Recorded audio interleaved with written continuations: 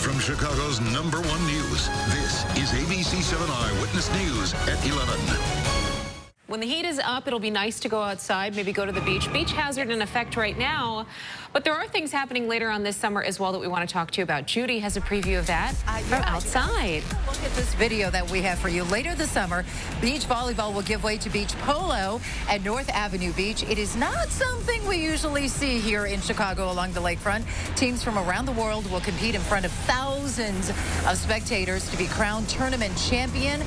We just happened to have a couple of guys walking down State Street dressed in their polo uniforms, so we decided to stop them and talk about the tournament. Welcome, guys. Thank you for having us. Okay, so I have Gustavo here, and then I have Ricky, who is the captain of the Royal Polo team, right? Correct. We'll talk in that a little bit, but so Gustavo, tell us about this tournament. Why bring it to Chicago? Well, Chicago historically has been the center of polo for North America, and we're just trying to bring Chicago back to the world's polo map where it belongs.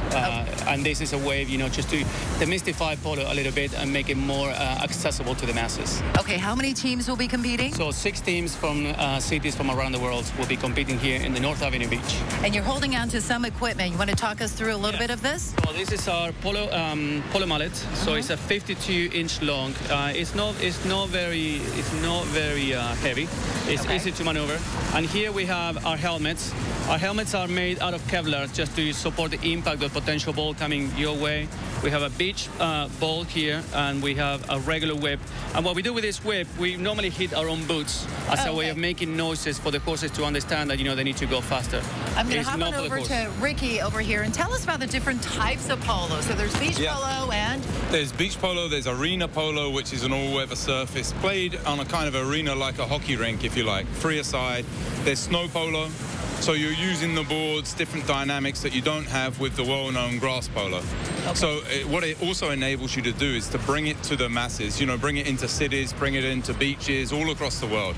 And it's really, bringing polo outside of its normal comfort zone. And you want to tell us a little bit about what you're wearing, the Wales Polo team? So the Wales Polo team formed in 2008, and our patron is Prince Charles.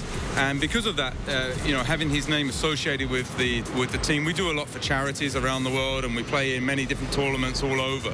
Well, you've never played in Chicago, you said. No. Well, good luck. Have fun on North Avenue Beach. We look forward to seeing you guys there with the horses. They couldn't bring the horses here on State Street. Okay, here's the information for you. The Chicago Beach Polo Cup is not coming up until September 9th, but tickets are on sale right now for this event. They start at $65. For more information for the 3-day tournament, go to our website at abc7chicago.com. And back to you in the studio. Thanks, Judy. Crazy thing is September 9th is going to be here before we know it.